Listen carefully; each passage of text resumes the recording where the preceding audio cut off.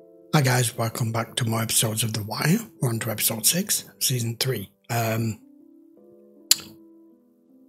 McNulty is hitting dead end after dead end, trying to get the whereabouts and the identity of this Jane. Anyone who knows the Jane Doe, not whereabouts. She's dead. He tried even with all of them in lockup. Not getting anywhere because they want out, obviously, and don't want to be shipped back off to wherever the hell it is they came from, probably Eastern Europe. And Nick, with Ziggy, I mean, first of all, he's lost his car because they've torched it, but he's figured out what they want all these chemicals for. Turning cocoa leaves into cocaine. I mean, ingenious. I didn't know what the mixed cocktail of chemicals was that they wanted, but he's identified just exactly what the Greek and the rest of them are up to. So right, let's carry on. Just before I do, if you are enjoying episodes of The Wire and you haven't already subscribed, there's a red button down here. Why don't you click it and we will carry on with episode 6. Do you solemnly swear to tell the truth, the whole truth and nothing but the truth, so help you God? Surely do. About 29. About. And where do you live? No place in particular, ma'am. You're homeless? And the wind, so to speak. I shoot people. I rip and run. I robs drug dealers. Mr. Little, how does a man rob drug dealers for 8 or 9 years and live to tell about it? Yeah, because he's a badass. And he's smart with it. Day to time, I suppose. Well, the union is also a little threadbare.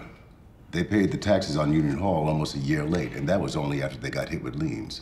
The books show that there's less than 100 checkers still paying dues to 1514. So where's the cash coming from? Drugs? So far, DNRs on the Union Hall phones don't show much. Not much to track. What's with those hand-to-hands? Anything connect? We're buying from a lot of white boys. O'Donnell Heights, Greektown, Highlandtown, above the park. They monitor what comes in and out of the port. Yep. That's what they do. That's their value. They're bringing the shit in? They're coming into Baltimore. Who's working them? Are they club dancing, whoring? We need to plug into that circuit. Hey, yo, what up, Bird? For the record, you are identifying the defendant, Marquise Hilton. It's just Bird to me.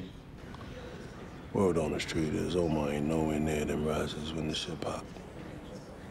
Street said little cocksuckers on the east side sticking up some Ashland Avenue niggas. What's the word on the street, huh? Mr. Little, do you recognize this particular weapon? Yeah, that's Bird's gun, the 380. You've seen it before? Bird always flashing that thing. So you'd actually seen it before the day in question? You have the chemicals? I can get them. As much as you want. When? I was gonna do something this week. He got into a beef with these East Baltimore guys. Drug dealer by the name of Cheese took his car, burned it. Now he's saying he's gonna dust Zig if he doesn't pay. Natahirizi Famaka? Nini Malaka. Yeah, Malaka, right. Then you pay your debt. Huh. It's not quite that easy. It was 2,700. You killed Cheese and we're gonna have a fight with his people, right? A year down the road, we don't have the muscle to go talk to this guy. Make things right. I was hoping maybe you do. You walk the streets of Baltimore with a gun, taking what you want when you want it, willing to use violence when your demands aren't met. I discredit you, right? You are.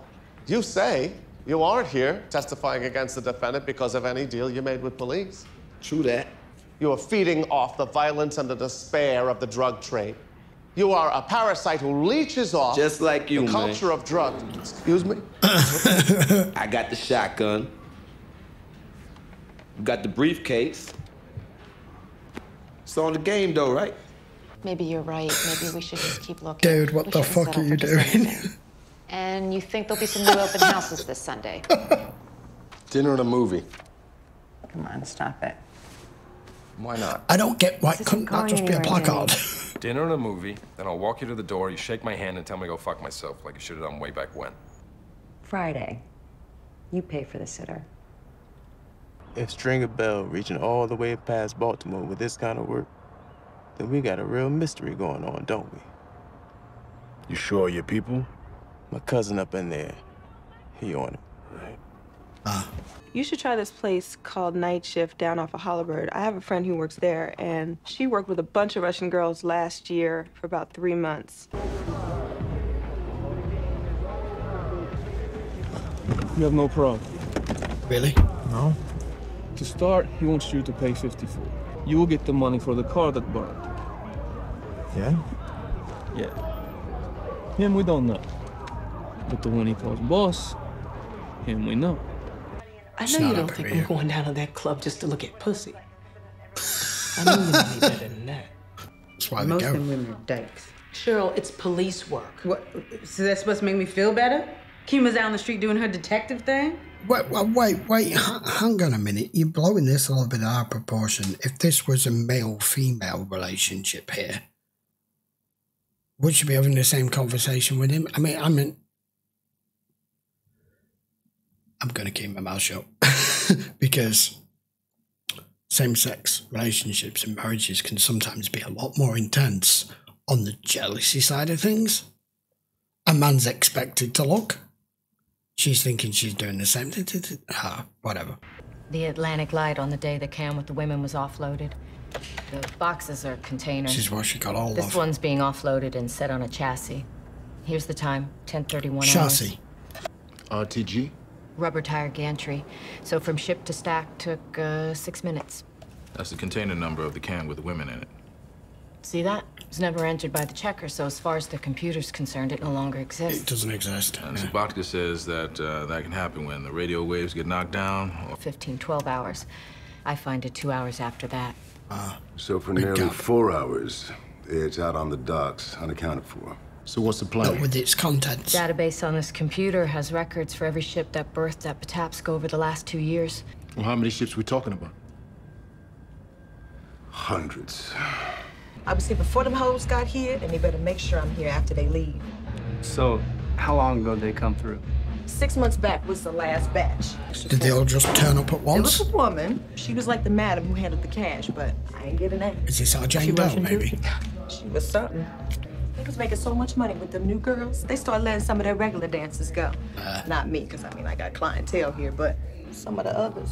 The men they got handling them are always with them. Right there to take them from whatever motel you're using to the club and back. Never let them out of the sight. Right there when they need to go get food or go to the Rite Aid. I mean, they barely let them girls go to the bathroom by themselves. Yeah. And if they see one getting too close to the Johns, that's when they move the whole crew to another town, you know?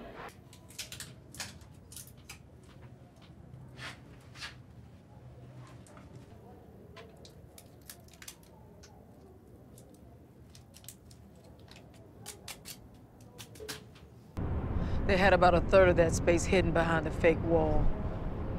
A few flashlights, some junk food, some water, a portable toilet they had to share.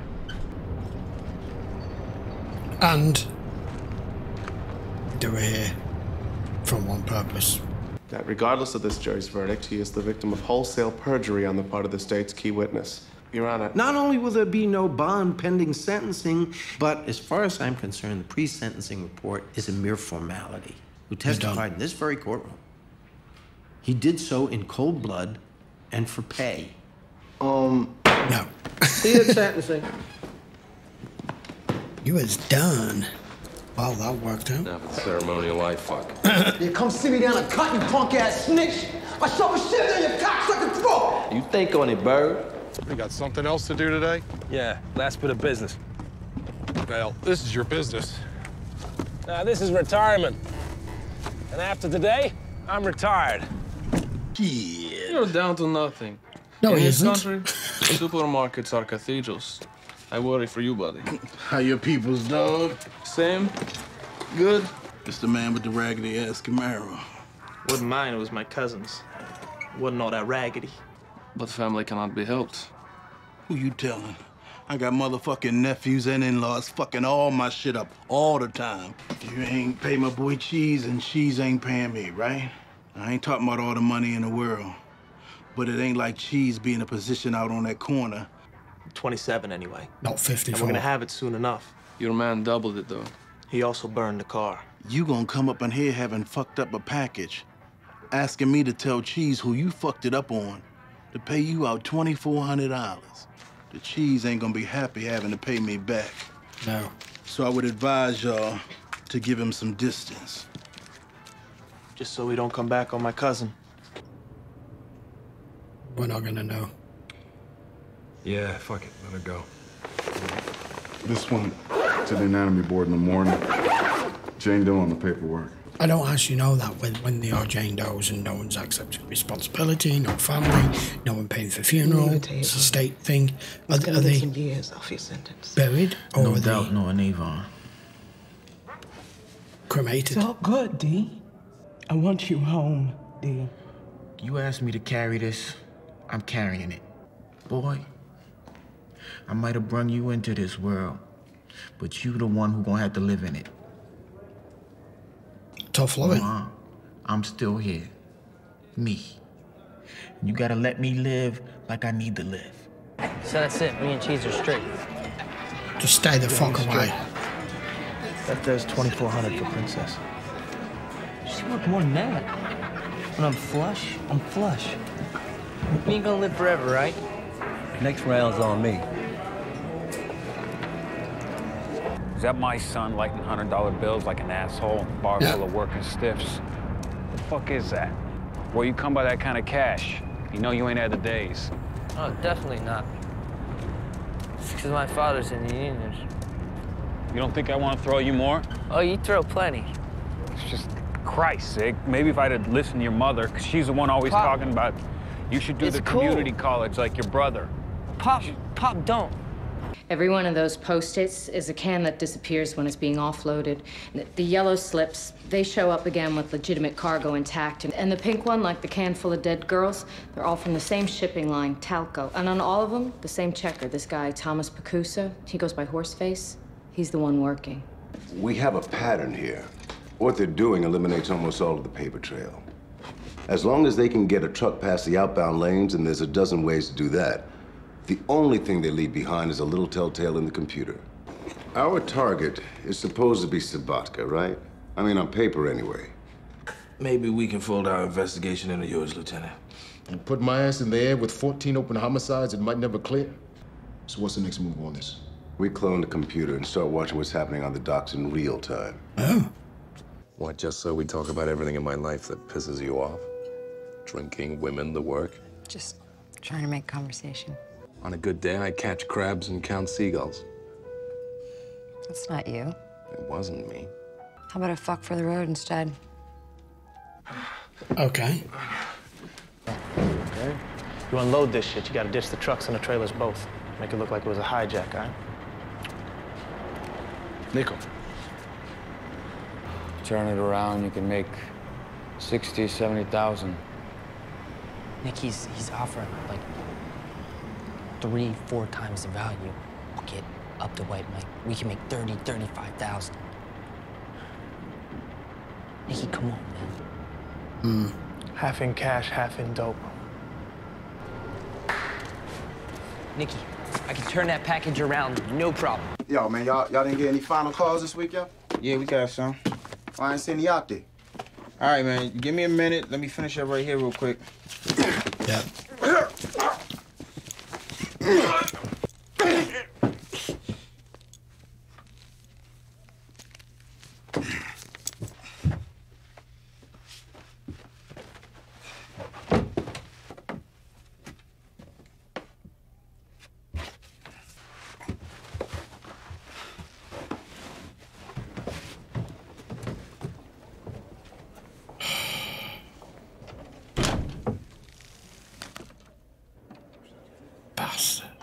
Hey, y'all. What's up? I know you got my motherfucking cigs, John. You trying to carry me, John? Nah, man. Ain't no shit. Oh, man, D.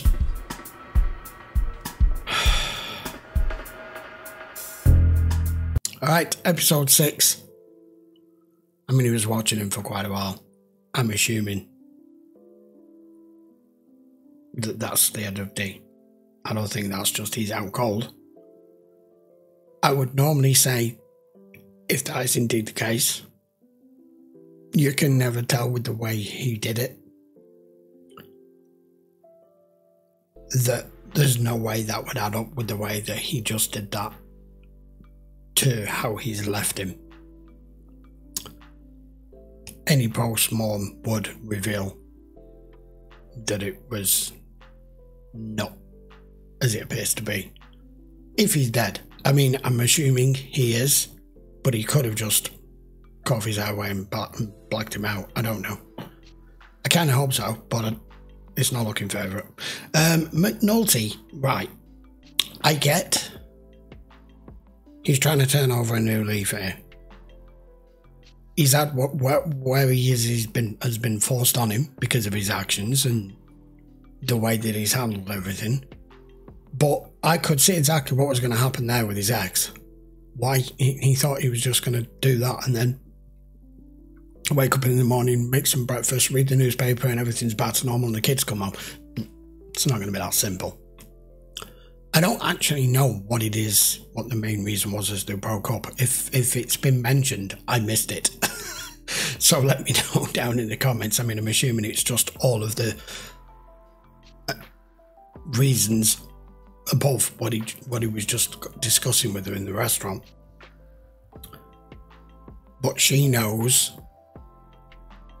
obviously, that she's not ready anyway, and she doesn't want the kids, because you know what kids are like. The minute they see mum and dad are split and then suddenly they're in the same house together, they automatically assume, oh, they're getting back together, because you don't have the understanding as a kid as to how complicated a relationship it can be.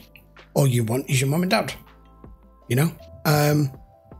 Now, I missed an important line of dialogue. I'll check it again when I come to do the edit, with what that guy just said to Nick. I'm assuming I mentioned it commented that you're coming in on this deal, and he's agreed half and half, 35 cash, 35 dope. But Ziggy, man, is just... There's a couple of characters in this show I'm not keen on, but him, I want to slap him around the head like his father is desperate but probably wanting to do either. You've got a bar full of guys there that are not getting enough work. You know all the circumstances, and you're there burning $100 bills because, oh, I'm flush right now. Yeah. And how long is that going to last? With the way Nick just put his neck on the line there to try and sort this out between you and Cheese, and you pull this fucking stunt.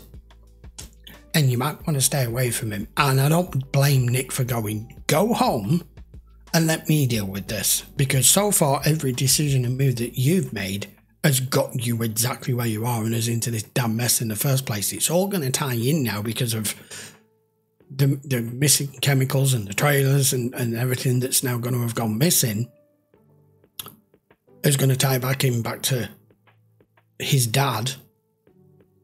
And the fact that they're making this money on the side, and it's getting,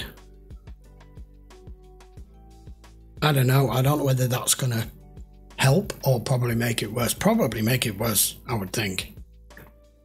And I do like that it showed that they've done this paper trail. They're going to clone the computer and try and get some real-time evidence of what they've just discovered, going back through all these records of what's come off the ship, what containers have been tracked and logged, and which ones have just vanished as they've gone off the ship.